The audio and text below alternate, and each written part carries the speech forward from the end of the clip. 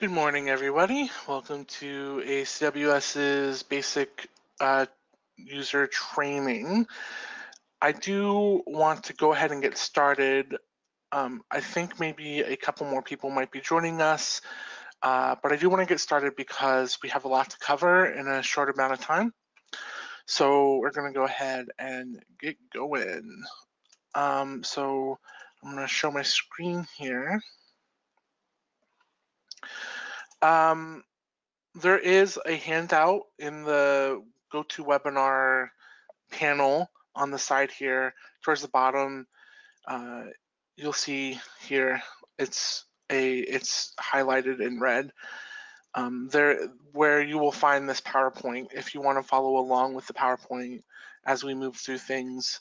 I also want to let you know that due to just the nature of this webinar, you will be muted and pretty much the entire time.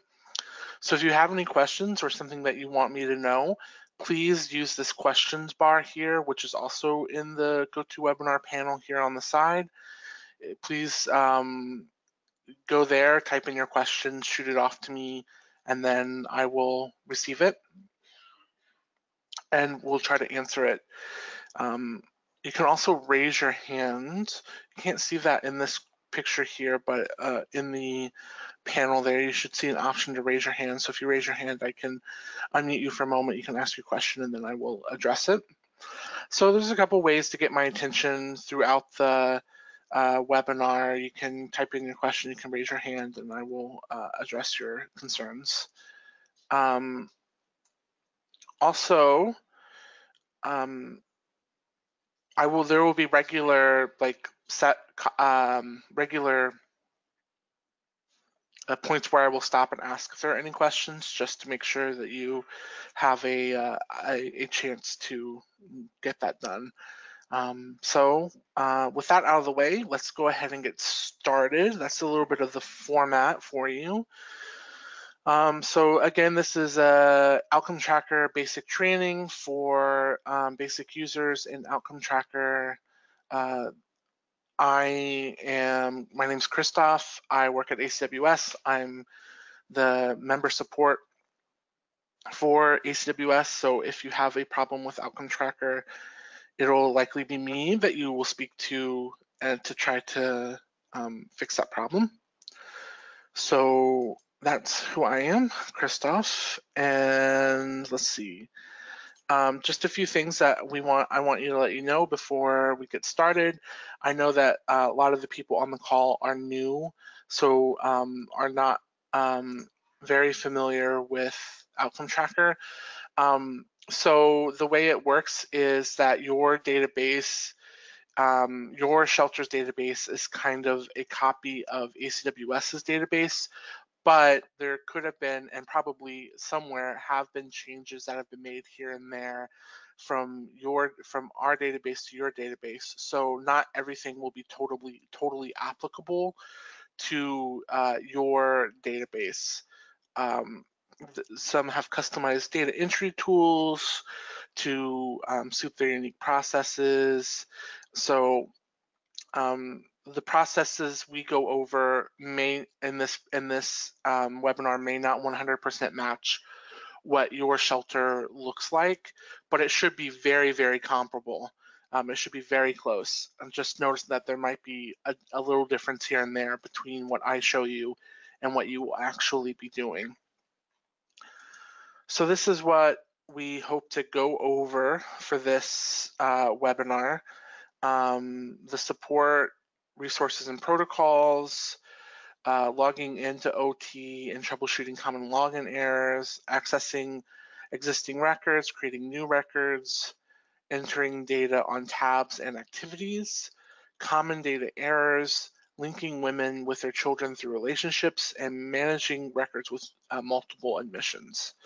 Those are some of the common issues that basic users have with when they first start using the database. So these are things that we want to address.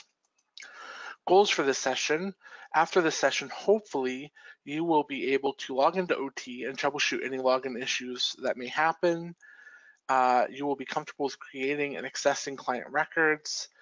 You will be able to link family members through relationships, and you will know how to know where you should be entering the different data points.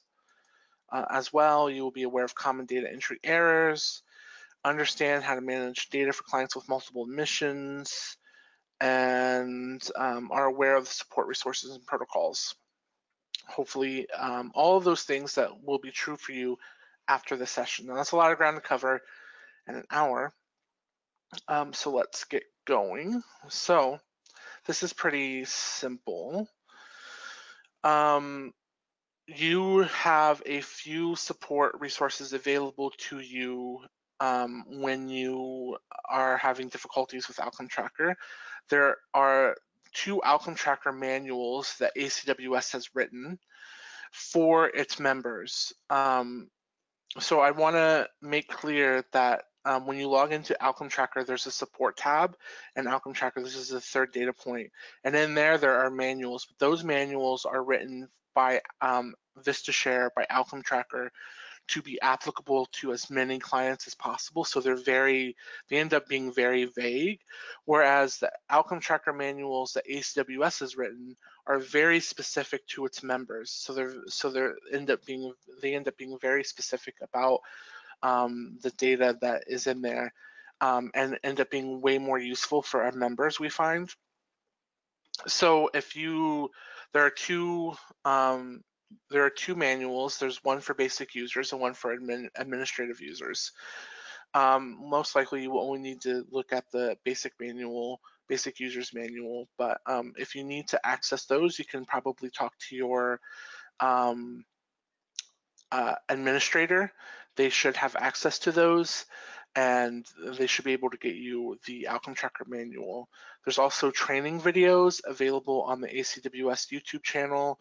If you download the handout, the PowerPoint, this is a link, so you could click on that and it'll take you right to the YouTube channel. But on there, we will have videos for most of the webinars we've done in the last couple years, and a few other things that will help you in Outcome Tracker.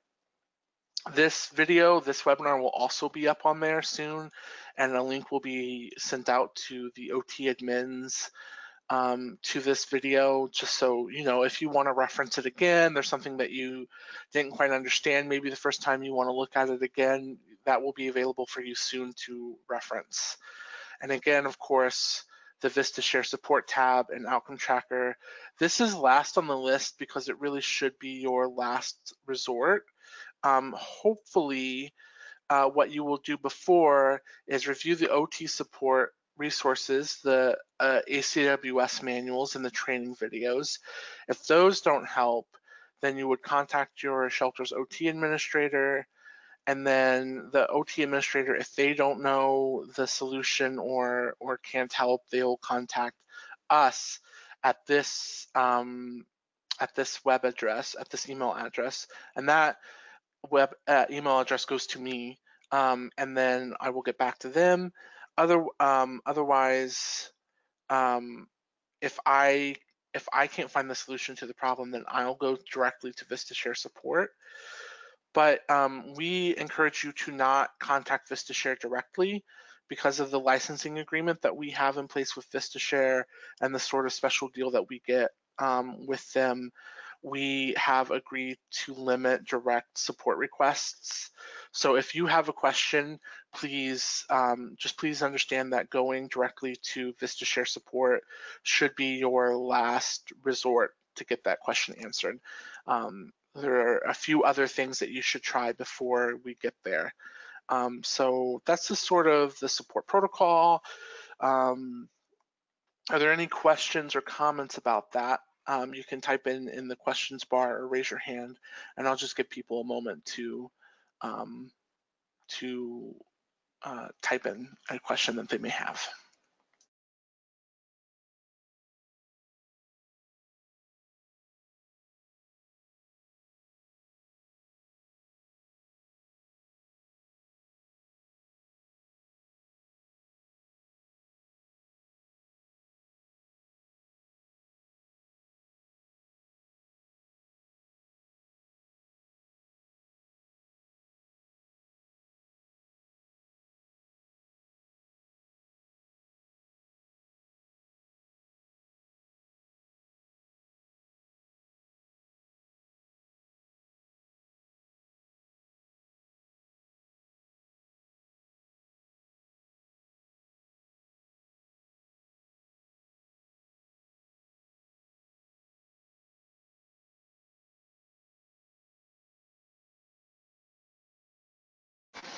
So I just added this videos and manuals just to make it clear what I mean by OT support resources.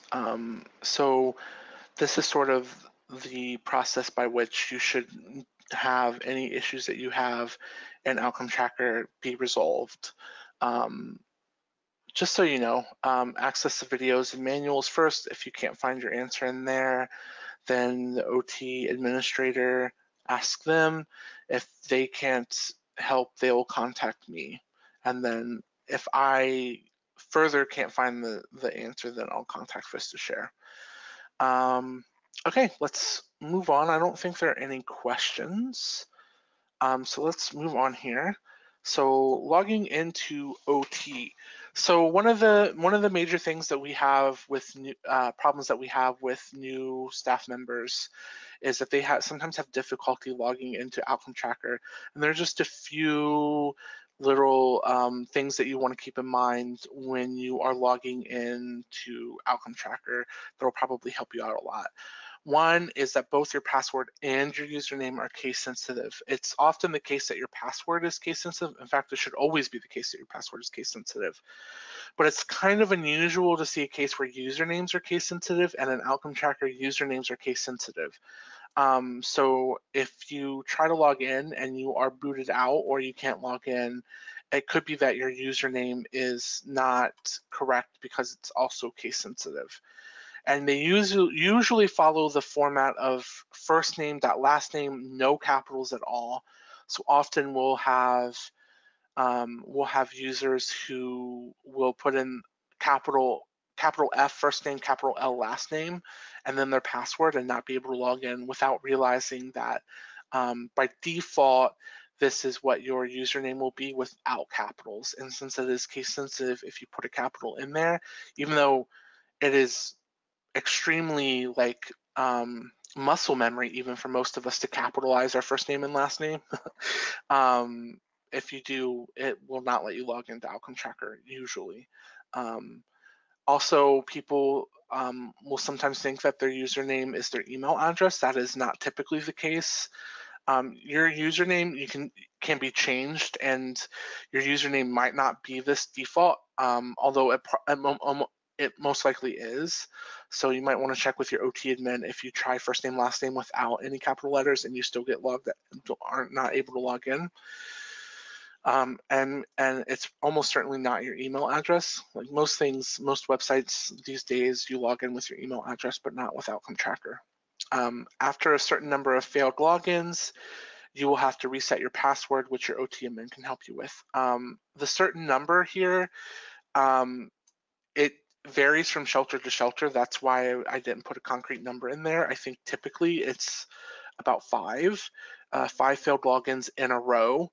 After that, your username will be flagged and you will be unable to log in without the help of your OT admin. So if you try 2 or 3 times and are unable to log in, you might want to stop and go to your OT admin just to avoid the hassle of having your OT password reset. All right, so those are sort of like basic support and logging in to OT things. So with that out of the way, let's dive into Outcome Tracker now. So the first thing we want to talk about is accessing existing records.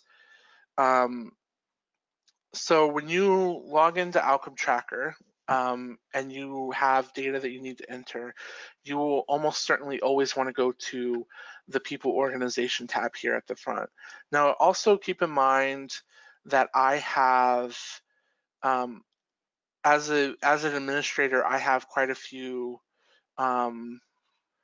tabs up here that you probably don't, like the setup tab, maybe the forms tab, but you should have People Organization. So you'll go there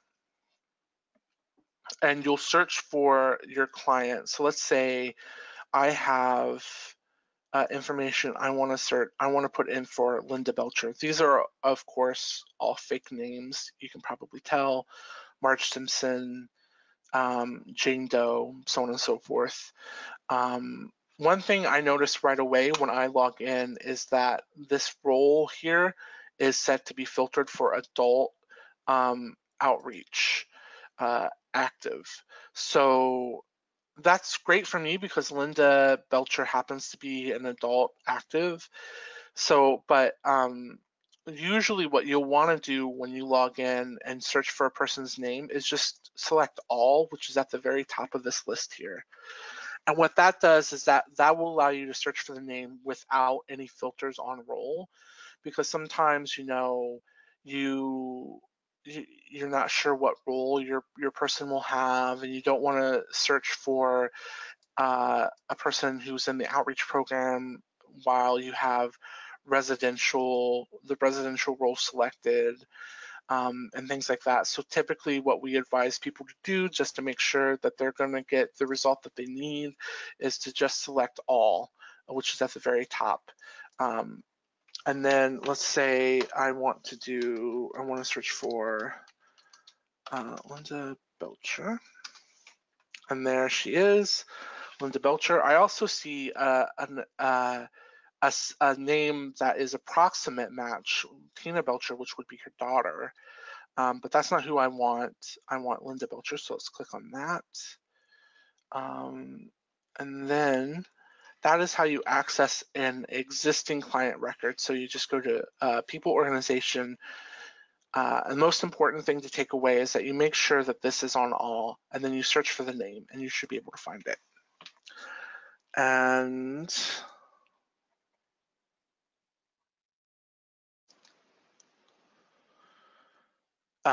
then once you are accessed an existing record, let's say Linda Belcher is an outreach client, but I want to make her a residential client. She already is a residential client as well. But let's just say, for the sake of argument, that she's currently outreach, but she needs to be put into the residential program. I just removed that role just so I can show you exactly what you want to do. So Linda Belcher is graduating from, or maybe graduating is a not accurate word, is moving from the outreach to residential. So I'll go to people organization, search for name, select her just like I did, go to roles, the role tab here. Again, this is one of those things, like it might be in a different spot in your database than it is in ours. So just keep in mind that it might not be like in the bottom left-hand corner for you like it is for us. It might be over here, it might be right here, but as long as it's the tab labeled roles, you should be good. And once you get there, I see that she has an outreach follow-up adult role, and I want to add the role of residential ACWS adult. The begin date will default to whatever date you're entering it, and that's fine. And then I click add. So let's say that I know because Linda is in the residential program that she is no longer in the outreach program. I can put an end date for that role. I'll probably put it for the day before today. And then I see that her outreach moves from active to inactive, which is something you can do. End dates are less important than filling out the discharge. So you can put the end date in if you like. Some shelters use the end dates and some shelters don't. They're not as important as filling out the discharge. So you'd want to fill out the discharge before you fill out the intake, or you want to fill out the discharge, which we would find here, outreach follow-up discharge adult, before you would put an end date in the role. You can do both, but the discharge is definitely more important. Okay, so roles are important for a client too, because they will dictate, one, showing up in reports. So the reporting for your shelter is largely filtered on roles, and two, it also will determine what tabs show up for this person. For instance, if I remove the outreach follow-up role for Linda, these outreach intake and discharges will disappear for her. She will not be able to fill those out. And And so we want to make sure that they have the roles that they need in order to be able to fill out the data that they need to fill out, and also so that they show up in the reports that they need to show up in. So that's how roles work in Outcome Tracker, and that's how you add a role. And that, so we went over how to search for a person, how to add a role. So let's say you search for a person and you cannot find their record. Let's go to people organization. Let's say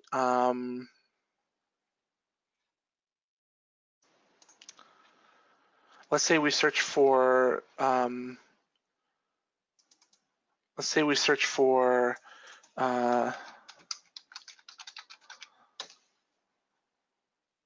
oh, she's in there. Let's say Bart Simpson, also in there. Let's just say, for sake of argument, that we search for somebody and they're not in there. We don't find them. First thing we'll do is make sure that the all role is selected, and then make sure that the all roles are selected here, and then search for their name. And if you still don't get the result for the person that you're looking for, you might have approximate matches, like we had when we searched for Linda. There's also Tina. You might have approximate matches, which may mean that that person's related. It may not mean anything. It may just mean that they're very close. For instance, if we search for Jane Doe and there's a Jane Roe in the database, that'll show up as an approximate count, even the approximate match, even though those two people may have nothing to do with each other. We search, we don't find the name we want, we go to add new person, which is over here in the upper right hand corner in tasks.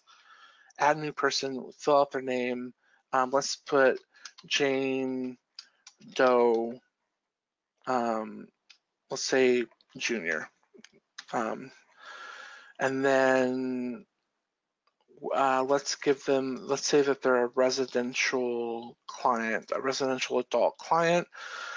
This is another place that you will assign roles, as well as the role tab. When you add a person, you have to give them a role by default. So often, actually, the role that a person will start out with is caller. So because they're calling in asking about services. So actually, let's give them the role of caller, because that's most likely the first role that a person who is accessing services will have is caller. So let's add that. And now we see we have a new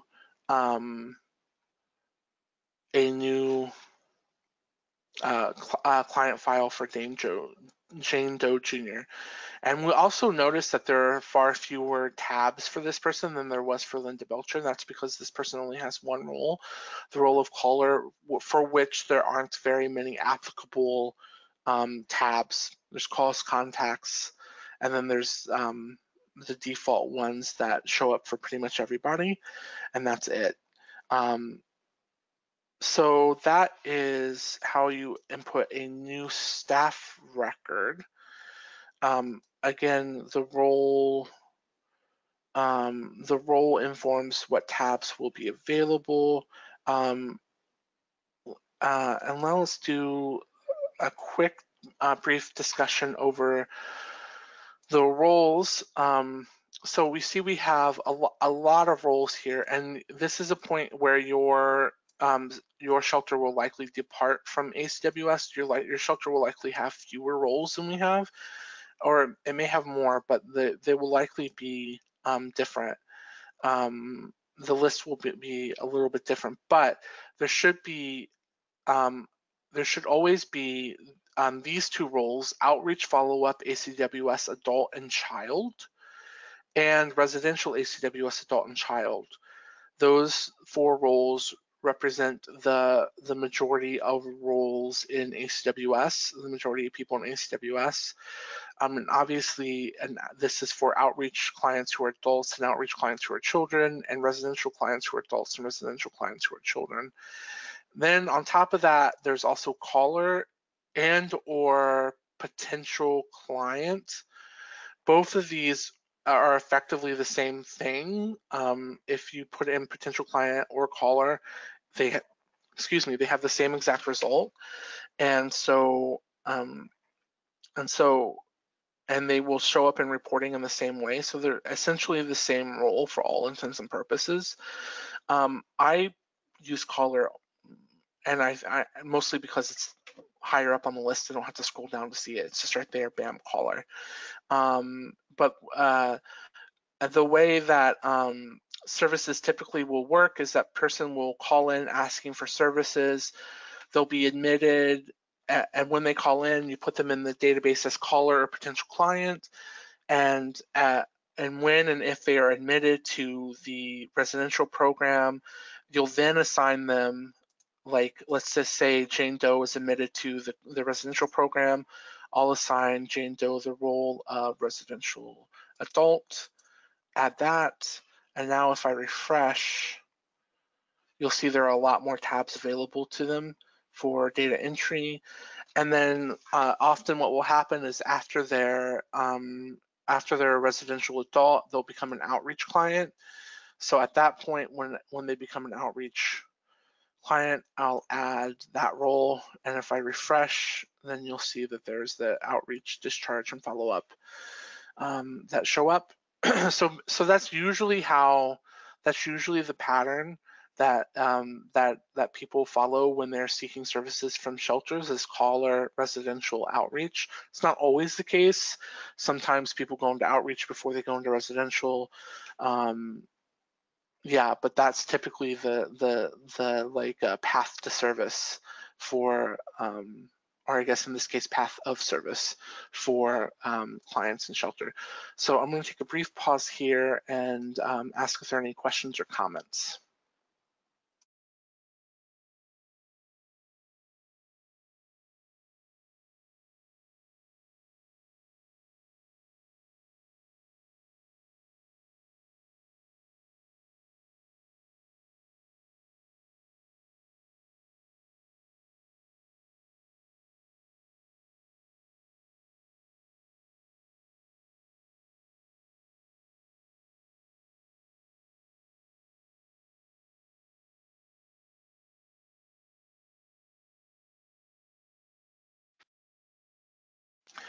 It doesn't sound like there are any, it doesn't look like there are any questions or comments. So I think the most important takeaway from that little section is just to make sure that the all roles tab is, so all roles are selected when you're searching for a person. Otherwise, you run the risk of filtering them out of your search result. And the path of service for most clients in shelter goes from caller or potential client to residential to outreach. And now you know how to add those roles as they become applicable to a client. Entering data. Call contact will most likely be the first activity, followed by intake, activities and services engaged, and then discharge.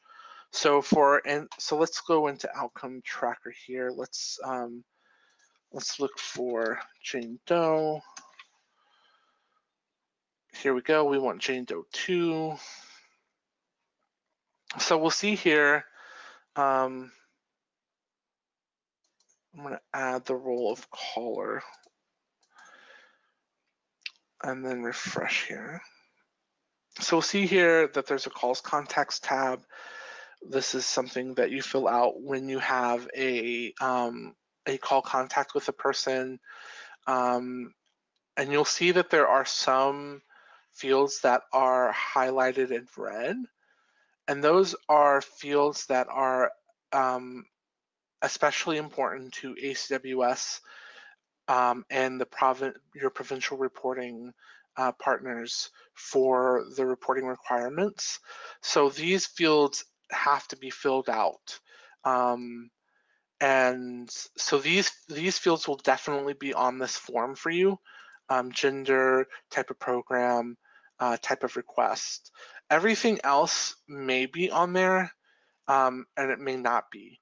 So just keep that in mind. All these other additional questions, they may not be on your call contact form, but these definitely will be.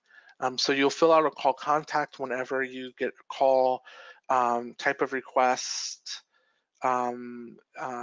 residential admission request, that's pretty self-explanatory. Information request is about requesting information on services other than residential, or maybe residential if they're not actually requesting admission, they're just curious about it. Crisis support, client-related call would be people who are calling shelter for a client or calls related to a client. Yeah, so those are the type of requests. So after you fill out a call contact, most likely it'll be a residential admission request. And then you'll see once I select that, there's some more fields that pop up, admitted to program, and then no for this. Once a person is admitted, you're probably gonna want to fill out an intake. So again, because the person, so once a person is admitted and call contact, I'm just going to go back and retrack here for a second. Once a person is admitted in the call contact, what I would do is go to roles, add the residential role. Of course, this person already has it because we added it earlier a moment ago, but we'll add add the residential role and then fill out residential intake for adults, which will show up now because we have the residential role in Outcome Tracker. It's the same story with the residential intake form as it was with the call contact form. There are some questions that are required: type of program, primary family member, province, region. All of these are required if they're in red. The other ones are just questions that your shelter may want you to answer and may not. Most likely, most of these will not be on your form. You'll see there's a lot of them on here. Most likely, most of these will not be on your shelter's intake form. But it's just important to remember to fill out any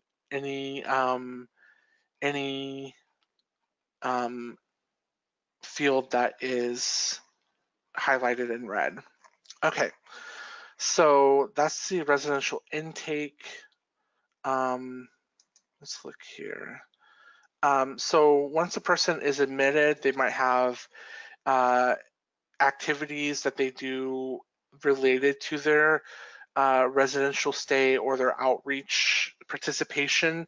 So for instance, one that happens a lot is a danger assessment. Some shelters will do a danger assessment for every residential client. They might do a PSI, which is a parental stress index. Acuity scale is coming. We have that in our database, but it's not quite available yet for members, but hopefully soon that will be out there. So you might do an acuity scale. So those are just some things that you might do. I'm not going to walk through each and every one of these just because they're not applicable to everybody and we have a little bit of a time crunch here. But just know that typically once you intake a client, you'll typically have a danger assessment to do, or maybe some case notes you want to put in, things like that. And then this is just the sort of typical data entry process: call contact, intake, activities, and then a discharge. Eventually you're going to want to discharge this person. So let's just say, let's put in a quick, so province is pretty self-explanatory, primary family member.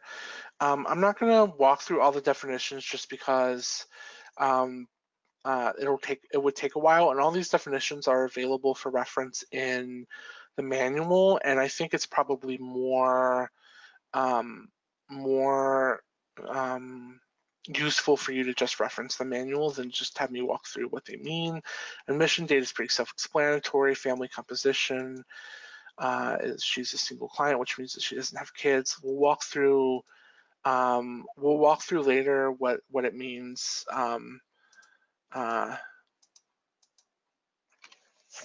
We'll walk through later how to link children to adults. Gender, no. Was the client born in Canada? Yes.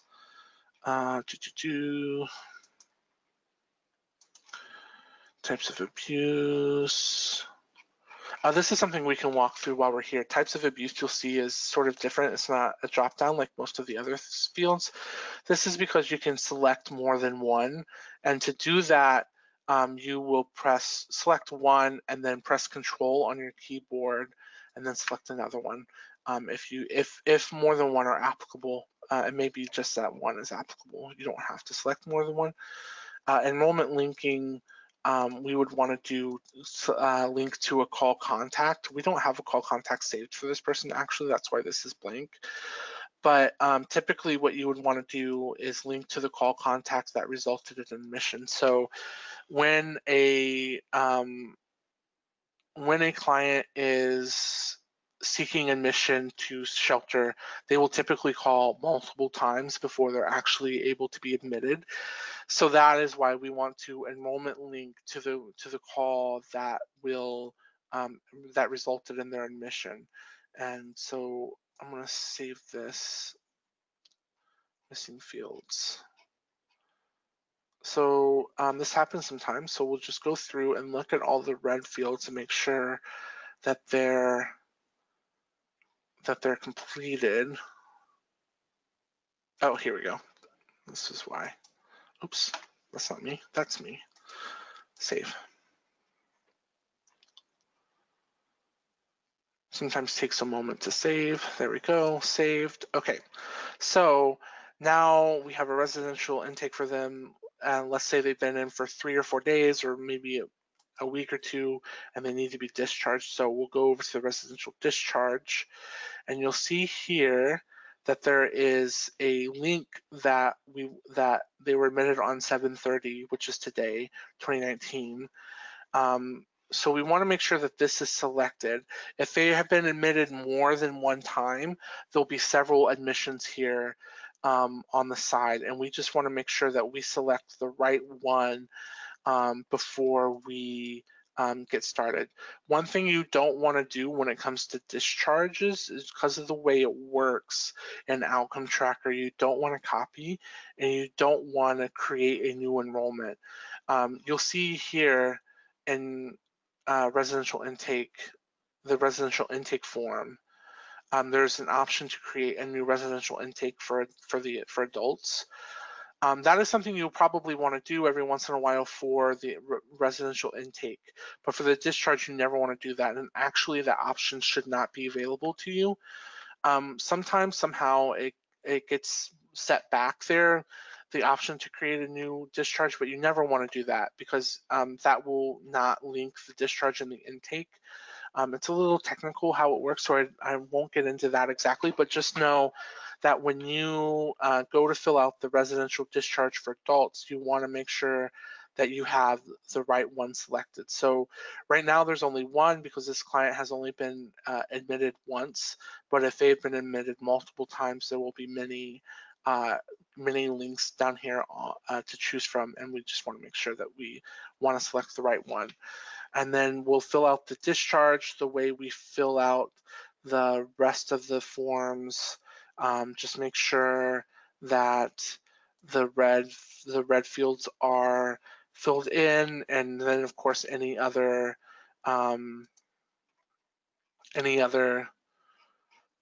fields that your shelter is making a point to track. Oh, we definitely want a discharge date. Let's go ahead and put that in. All right, so that is the entering data how entering data typically goes. So let's go over some common data errors, duplicate records. So sometimes when you search for a person, You may accidentally have a role on filter that you didn't mean to have, and then so your person doesn't come up, and when you go to add new person and put them in, you'll get, actually I'll just show you, you'll get a, oops.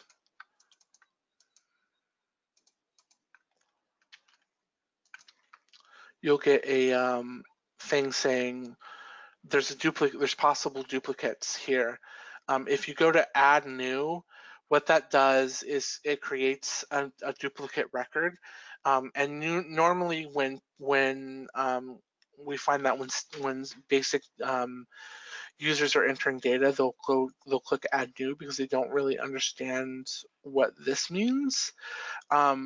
So one thing I will suggest is if you ever get this screen where it talks about having possible duplicates, cancel, go back and make sure that you have this all selected, then search for your person again and make sure that you have done that. Sometimes what happens is that you have people with very similar names that are actually separate people, in which case what you would want to do is add a new person. But sometimes there's duplicate records. Just so you know, if you ever get this screen, just make sure that you're positive that this person is separate from like these two people and isn't actually one of them. And then if that's the case, then add new. Or if it isn't the case, go back and make sure you search again with the all roles selected. So that's how you make duplicate records. And if you do accidentally make a duplicate record, you need to take that to your OT admin because basic users typically don't have the permissions required to resolve the issues around a duplicate record. So if that happens, then you should take it to your OT admin. And it does happen. It's not a huge deal. It's just something that you need to make your OT admin aware of. Types of abuse leading to admission.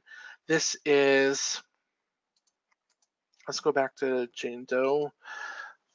This is a form on the residential intake, a field on the residential intake form, and is a required field. This is on the list because let me find it. Types of abuse leading to admission. Here we go. This is on this list of common data errors because sometimes what happens is that there's no abuse listed, and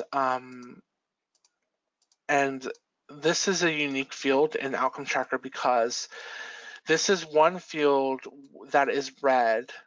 That is a provincial reporting requirement that you might actually want to leave blank, because if there is no abuse reported by the client, rather than putting an unknown or putting something in here, then you'll want to leave it blank.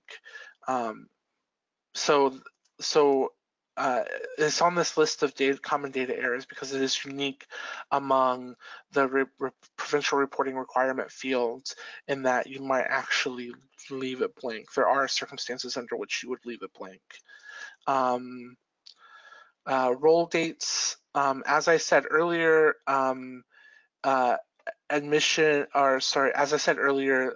roll in dates are not always necessary, but if you do use roll in dates, we just advise you to make sure that your roll in date matches the discharge date for that role. So for instance, this person was discharged from the residential program on August 1st. So I would go to roles and click on edit and select August 1st as the roll end date and then save. It just helps us make sure that the person gets put into whatever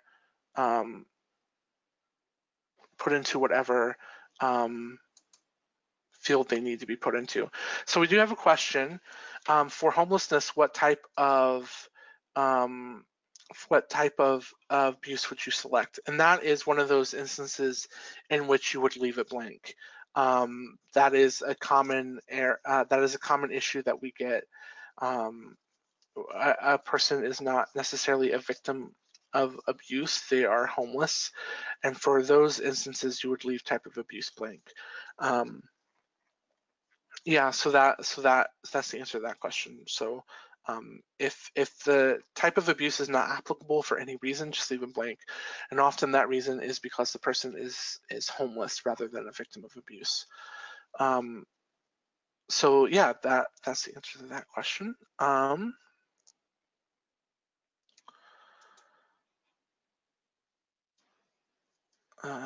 Dependent questions.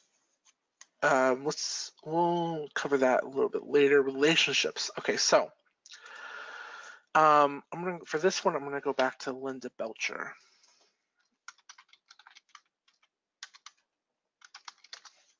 Okay, so when you enter a child, you'll enter them much the same as an adult. You'll go to add new person, and you'll select for instance, residential child role or the outreach child role rather than the residential adult or or outreach adult role.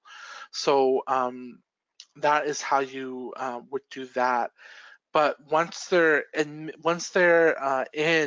the system, you need a way to link the mother, the parent who is usually the mother, and the child in a meaningful way, an outcome tracker. And the way we do that is with relationships. So there should be a tab for either. You can do it on either end, the mother's end or the child's end. It doesn't matter. But there should be a tab in their file called relationships. So we'll click on that. And we'll see here that this relationship is already set up. I'm going to delete this and add it again just so I can walk you through the process. So Tina Belcher has been added to the database. She needs to be linked to Linda Belcher in a meaningful way in relationships. So I'll go to Linda Belcher's file or Tina. I can do it from either end, and go to the relationships tab and go to add. And I want to make sure, so Linda is the mother, and just because of the way it works with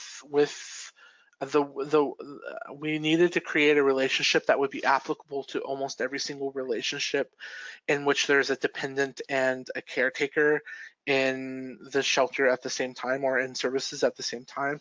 So what we came up with is primary family member and family member. So almost all of the time, the primary family member is going to be the mom rather than, the father or the grandfather or the grandmother. Sometimes it happens that it's the grandmother or some other relationship, but in this case, it's the mom. So I'm on Linda Belcher's file. I can see that appear. The name is Linda Belcher. So I want to make her the primary family member of, and then I'll start typing in a name. And then the name will automatically populate. I'll put that up there and click add. And now I see that this relationship is active. And then I can click on the related person's name. That will take me to their file. So now I see I'm in Tina Belcher's file. And in Tina Belcher's file, on the relationships tab, I see that she has a relationship family member to Linda Belcher. So when you create that link, it creates it on both ends. So that's how you add relationships, and you want to do that for every client you see in shelter who is every client you see in shelter who is admitted with children.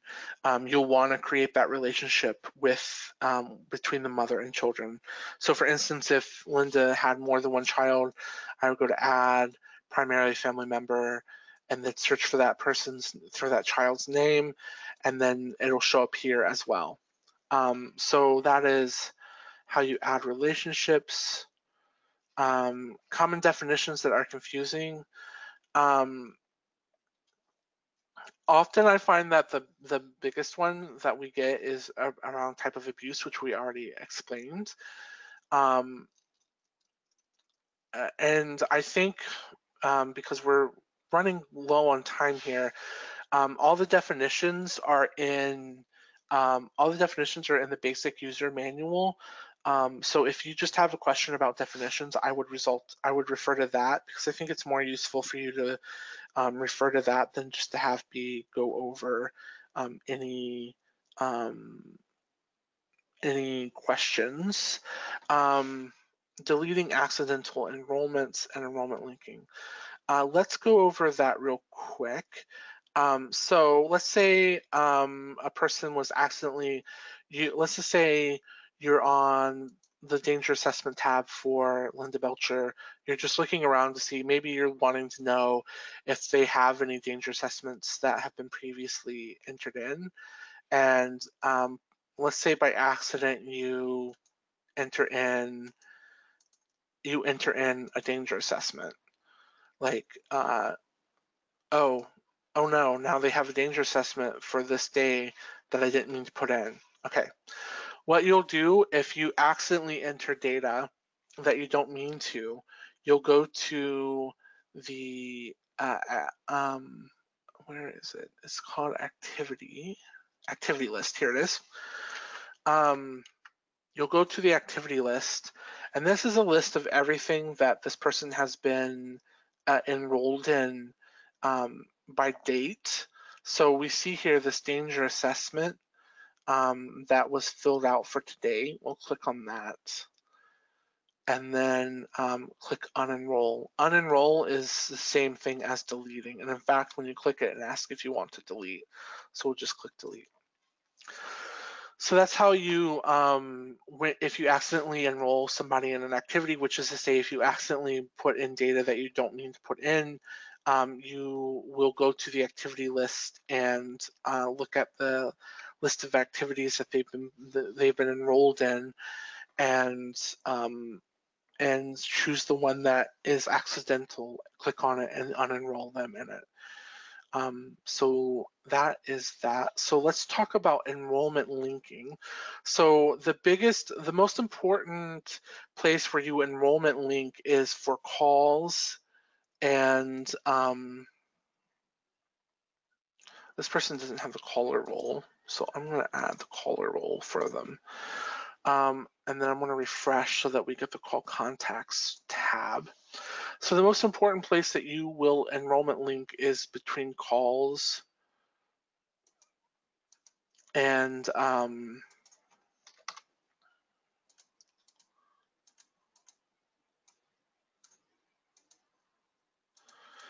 residential intakes. Sorry, I was filling this out real quick. We should put a date on this. Oh, it's already in there for today. Okay, so let's go ahead and save that. And once we save that, we'll see if we go back to the residential intake. It's taking a moment to load. If we unlock it here, if we go to the bottom here, there's enrollment link, and we'll see now that there is a call contact from today with residential admission requests. So we'll want to select that. This is the most important place where enrollment linking comes into play. So what enrollment linking does is basically tells Outcome Tracker and us that this thing is related to this other thing. So this admission is related to this call contact. So it's important for us to know which call contact actually led to the admission. As I said earlier, people call typically a few times before they're actually admitted. So it's important for us to know which call contact led to the admission. Typically, there'll be many call contacts in this list, in this drop-down list here, and we'll have to select which one actually resulted in the admission, which we'll be able to distinguish between them because there's different dates on them, hopefully, unless they're calling multiple times a day. And then And so then we'll know which one resulted in the admission. Another place in which enrollment linking is important is in something like danger assessment. So I'm going to leave this. And this is a little bit different. Oh, the enrollment link is on there. Well, something like the danger assessment or the DVSA or the acuity scale or other things that you might fill out for this person, because those don't link to call contacts but rather to admissions. So admission intakes link to call contacts, and then everything else that links to everything else links to admissions.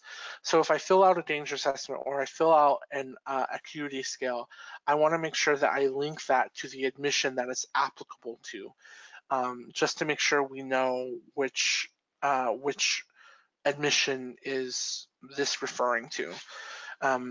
So that's that. Are there any questions or comments about that? Or are there any,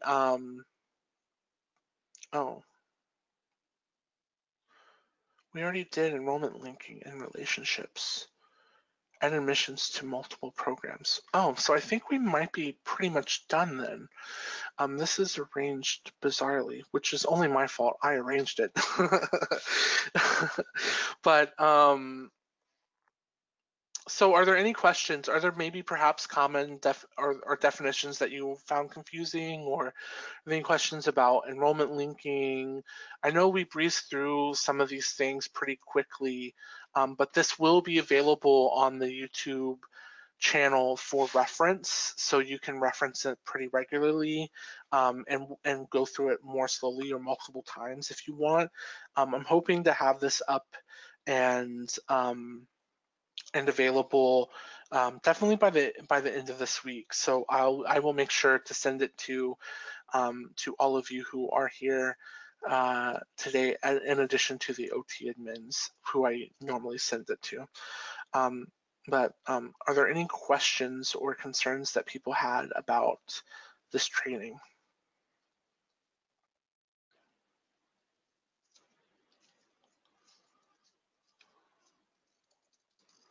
Questions or comments?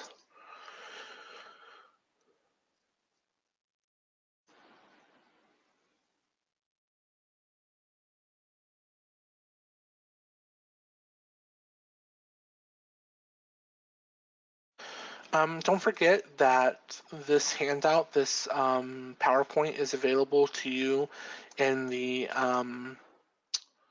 panel, the GoToWebinar panel under handouts. And you might want that because it does have the link to the YouTube channel with all the OT support videos, where this video will eventually be once I get it uploaded. We do have a question here. Let's take a look at it. What is the difference between family member and relationships? Okay, so relationships are sort of the category under which family members resides. So let's take a look at the relationships tab real quick. If I can find it. It is sometimes difficult to find. Here we go, relationships. So Linda Belcher is a primary family member of Tina Belcher. Another relationship that people, oh, excuse me. Another relationship that people keep track of is victim and abuser. Some shelters will put abusers into the database and forge the relationship between the victim and abuser. Other people will not. Another relationship that people use is organization and staff contact. That is more administrative. That's less to do with entering client data and more just keeping track of contact information in outcome tracker. Some shelters do that, some don't. Relationships are sort of an umbrella under which family members fall, but also a few other things fall. All these WT, PT are probably not relevant to your shelter, so I'm not going to walk through those, but those are abuser and victim, and organization staff contact are also also relationships that you might use in your data entry process. But most likely when you deal with relationships, you'll be dealing with primary family member and family member. I hope that answers your question. This just sort of so another question is about the family members tab. Actually, this tab is probably not in your database. This is just sort of a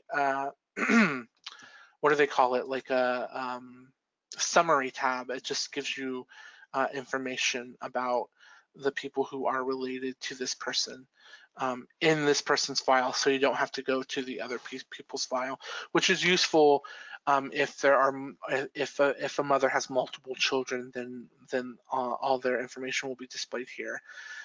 But this tab is probably not even in your database because it's sort of a additional tab that most people don't find terribly useful. But if you do find it useful and you want it, we can definitely put it in there. I think that's it. We are out of time. Thank you all for attending. And there's a quick survey at the end of the webinar. So when I close the webinar, you'll be taken to a quick survey just to gauge your satisfaction with the webinar and ask you a few questions. If you can fill that out, it should take less than 5 minutes. That would be really helpful for us. And again, I know it says my name is Christy, but this is actually Christoph. It says it's Christy because that was the default. Anyway, it's not important. But if you fill out the survey, that would be really useful for us. And I hope that you have learned something new, and I hope that this has been helpful. And I hope to chat with you soon. Thanks. Bye.